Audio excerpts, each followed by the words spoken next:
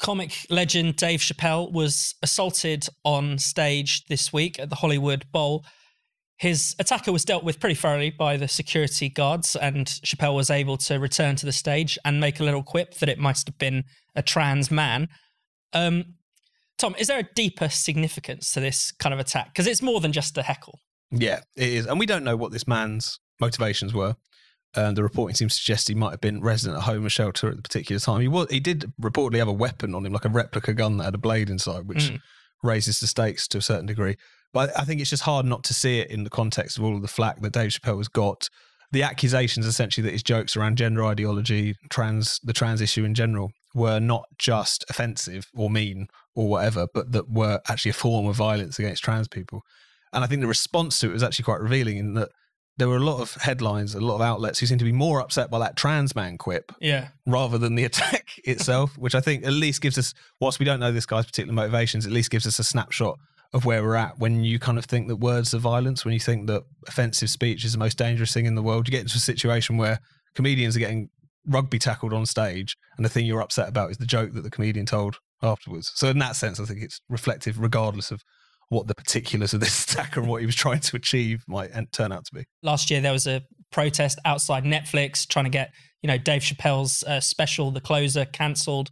And all of the complaints were that Chappelle was literally inflicting violence upon trans people with his jokes, that he's harming their lives, making life difficult for them. I think the quote was, "We're not here because we can't take a joke. We're here because these jokes are taking lives," which went around the world, was incredible. It's extraordinary. And then also there was some scuffles and some violence at the actual demo against some quite funny counter-protesters who held up really offensive signs like "We like Dave" and "Jokes are funny." So this idea has been around for a long time, not just that jokes are violence, but words are violence. I mean, we've got to push back against that, haven't we, Ella? Yeah, well, I mean, when I first read the Dave Chappelle story, it said he's been rushed on stage, and you think, oh dear, and he was making jokes about Jamie Foxx got involved, and Dave Chappelle was saying, I've done 35 years in comedy and I've always wanted to stomp someone backstage, and now I have. Pictures of the guy with a very sore-looking broken arm. It's going to hurt in the morning. And then more details come out, and you think he had a gun, which it's a replica gun with a knife attached, but he had a gun. He could have shot Dave Chappelle. Or it was a fake gun, but with that you could flick a knife out of. Yeah, but I mean, if you can get a fake gun in with a knife, then you could get a real gun in. And so this was a very serious thing, even though Dave Chappelle did a very good job of, being a good performer and sort of shaking it off. And you do have to say that we are at a situation in which you are literally saying that jokes are so harmful that it's legitimate for someone to get up, either that it's legitimate for someone to get up and slap someone on national television, as Will Smith did, hit someone, or that they can get up with a gun. We're forever being told that escalation is a very real thing. There's a sliding scale of abuse, and you send dog whistles out to people when you do these kinds of things.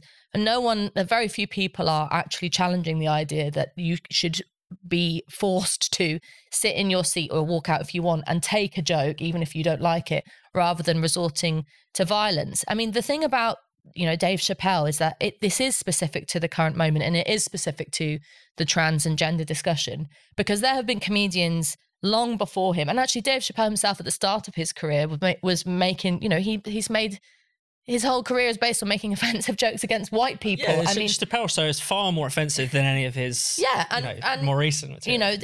You had Eddie Murphy making some very heinous homophobic jokes in his time, Richard Pryor being the first kind of black comedian to get up and say motherfucker several times on all the time, and was very controversial.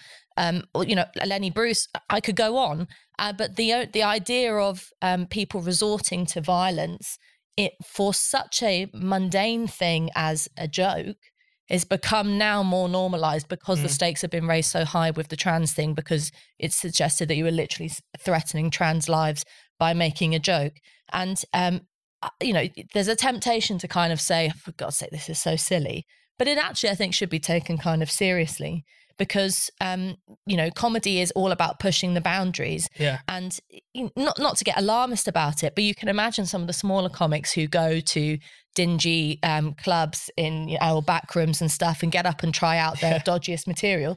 In the roof room of a pub or something. Yes, starting to sweat a little bit because you do think, oh, hang on a minute, am I going to get lamped? And that's, without being alarmist, that's not a good place to be in. So is comedy a risky business now then, Tom? Well, it feels like it is. I mean, this is something that some comedians, particularly those who want to kind of push the envelope a little bit, have been saying for some time, that even just the sort of heckles are becoming more pearl clutching and over the top. People morally object to comedy in a way that they haven't done, at least, from the kind of days of the Blue Rinse Brigade or whatever.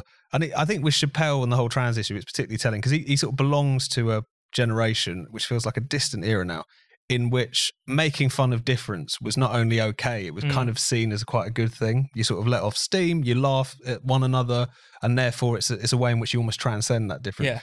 Yeah. The reaction to him in recent years has shown that on this issue, but on many others as well, that game is now over. And that's a real shame because not only is it really kind of literal minded and sort of Philistine to suggest that someone is deeply transphobic because they happen to make jokes about gender or transgenderism itself or transgender figures or whatever. Not only is it kind of reductive in that sense, it also gets us further away from the place we want to be, which is that comedy and anywhere else is a place in which kind of people of different backgrounds can get together and have a laugh without being too chocolate box and cliche about it.